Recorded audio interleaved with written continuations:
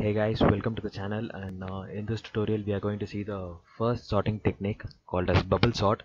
In previous tutorial we have seen what is an introduction of sorting and how sorting has been done.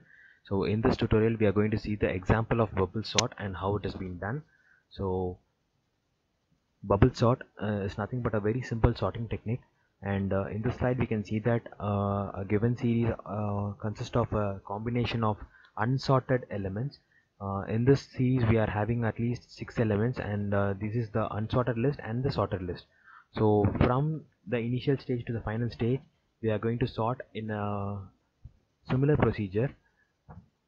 So what is a bubble sort? Bubble sort is nothing but traversing throughout the list, and having small similarities and combining with the two elements and checking for the largest element or the smallest element in case of an ascending list or an descending list.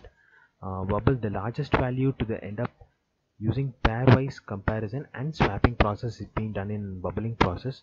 So let's see with an example. So this series consists of the elements 77, 42, 35, 12, 101 and 5. So what we are doing is we are comparing the first two elements. In programming manner we are having the first element as I and second element as j. Okay, so the element I goes from the first element to the n minus 1th element, and j goes from the second element to the nth element.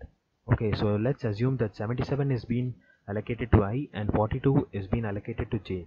So what we are doing is in every step we are following, or we are repeating the same step again and again, which is nothing but we are going to compare I and j. That's all. So in case of an ascending order, the last element will be the largest value, and in case of a descending order, the last value will be the least value. So let's assume we are going to have an ascending order right now. So we are planning to move the largest element to the last value. Okay, so we are comparing 77 and 42. So we can see that the 77 is the largest element and it should be in the right place and not in the left side, right?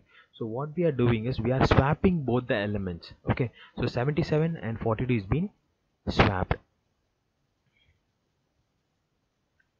Okay, so now we have swapped the element 42 and 77, and now what we are doing is we are going to increment the value or positions of I and j.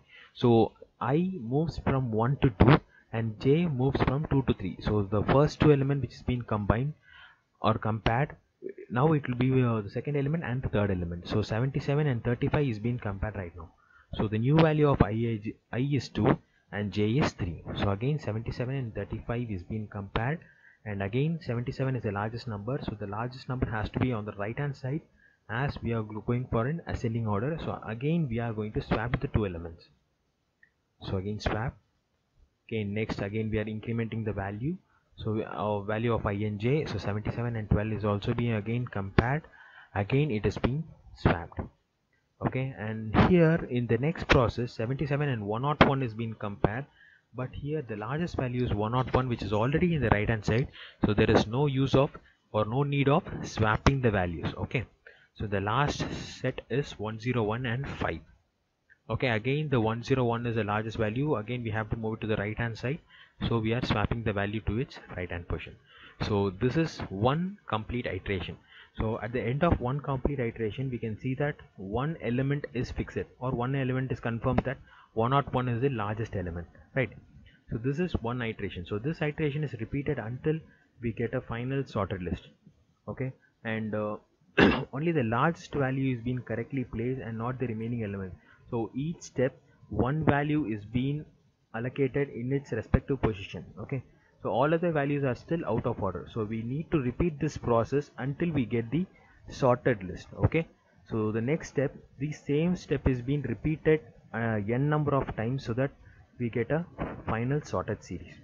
Okay, and how many times this steps is being repeated is that n minus 1 time is being repeated, so that if there are n elements, in n minus 1 times we will get a final solution. For example, there are 6 elements in this list, so in this you can see that 101 is being highlighted because 101 is the sorted element and remaining black elements are unsorted elements. So this is iteration 1. So end of iteration 2 we can see that 77 and 101 is being sorted.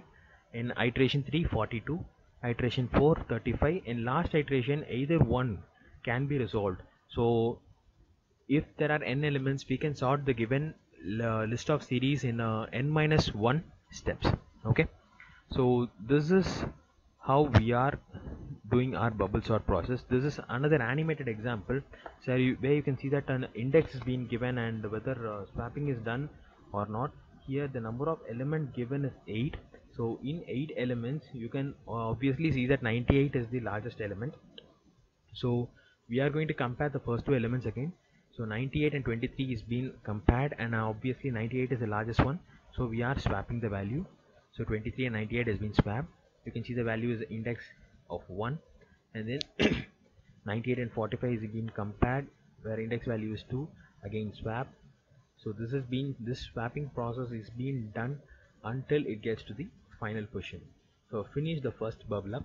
So at the end of the first bubble up series, we are having one finite element 98 in the last position. This is the largest value.